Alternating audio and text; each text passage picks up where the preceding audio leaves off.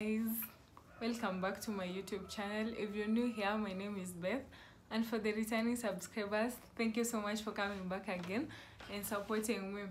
So as the video says, I'm going to talk about ALX, and I got accepted as one of the beneficiaries for the ALX sponsorship. In this, you get sponsored, like they pay for your whole course. All you have to do is attend online classes and maybe some physical classes once in a while, because the course is majorly online. So some may be wondering, what's software engineering, what's ALX, what is it about, how do you apply? So in this video, I'm going to tackle some of those questions, and see the way forward. So the first question many of you may be asking, what's ALX? So ALX in full, ALX is a simple or an abbreviation for African Leadership X, and it's a remote company that majorly deals with providing technological careers.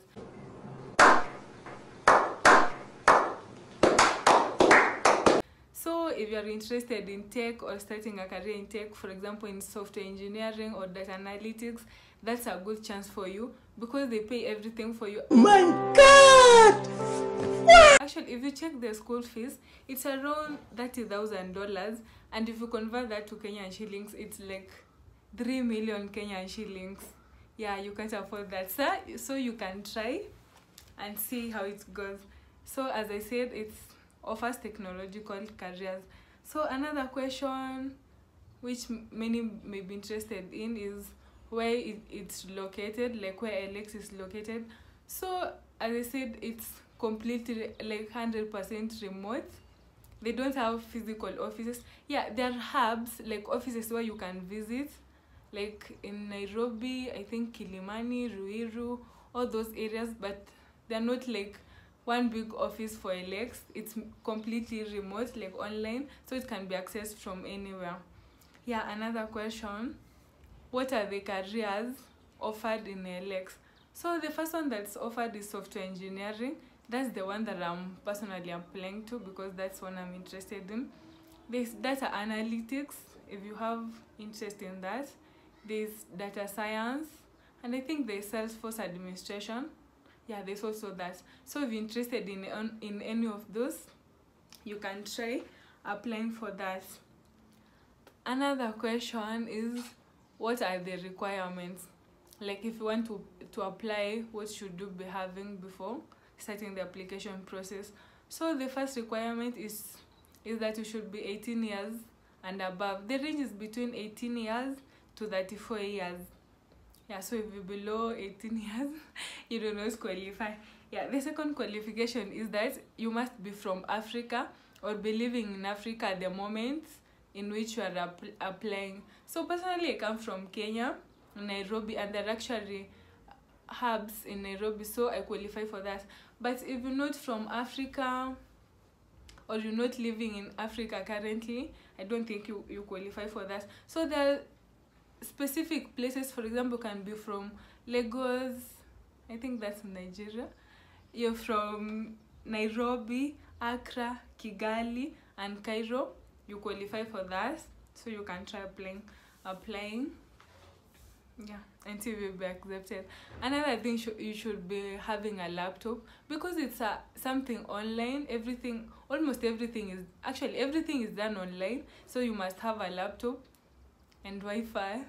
Yeah, you must have a good laptop to access the online classes, and obviously network. Another qualification, you must know English. You must not be perfect, like 100% in English. I'm not perfect myself, but you must be having the basic knowledge in English. There are other countries that do not like completely speak English. Maybe they speak France or something, or Tanzania, where they speak only Swahili. Yeah, so you must have English proficiency. Like you must be able to converse in English, because most of the tutors will be speaking in English, and you want to understand what they say, so you must be knowing in English. So another question, the programs. I think I've said that. There's data science, data analytics, software engineering, and Salesforce administration. Then another additional knowledge that I could like to advise is for the test, when you're going to take the test. So if you're going to do software engineering, they're going to ask you about basic questions. Like, what did they do?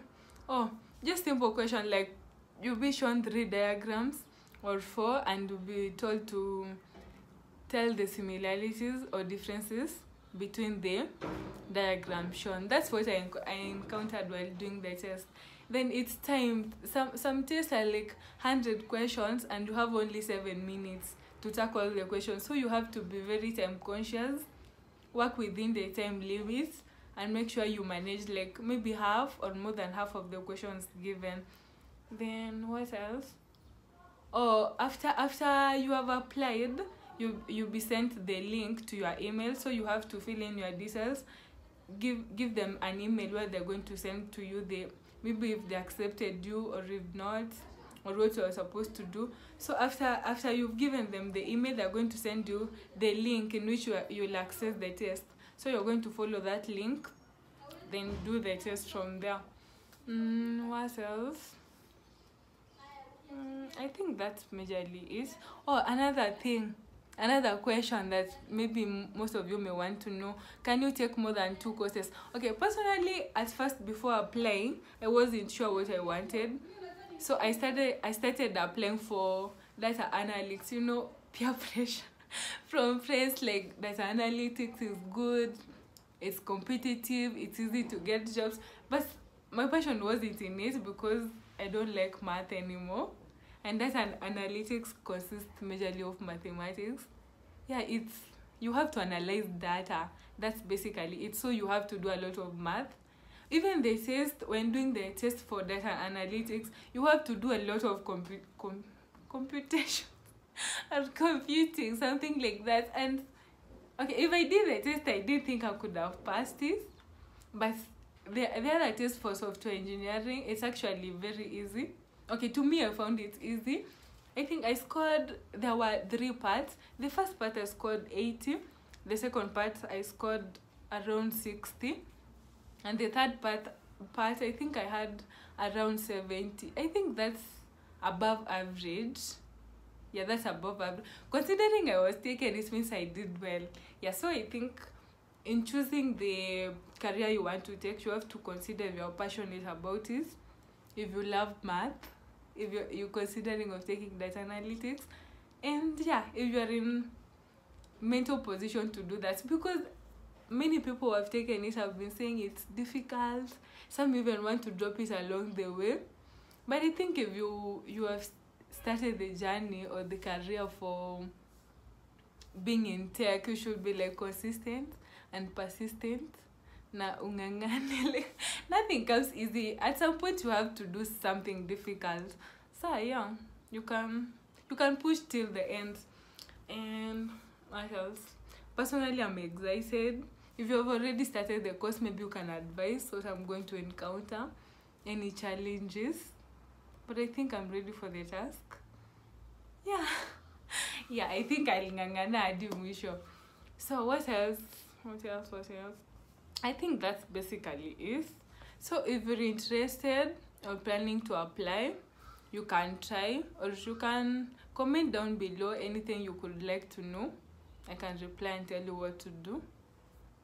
Yeah, that's I think everything about it.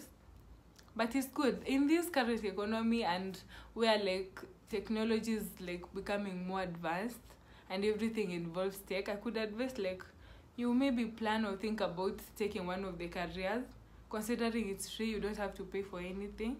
You just have to use your brain. Yeah, anyway guys, bye till next time. If you're new, please subscribe, and for the returning subscribers, thank you so much. Please like, comment, and tell me anything more you could like to know, or a video suggestion you could like for me to make. Yeah, thank you. Bye.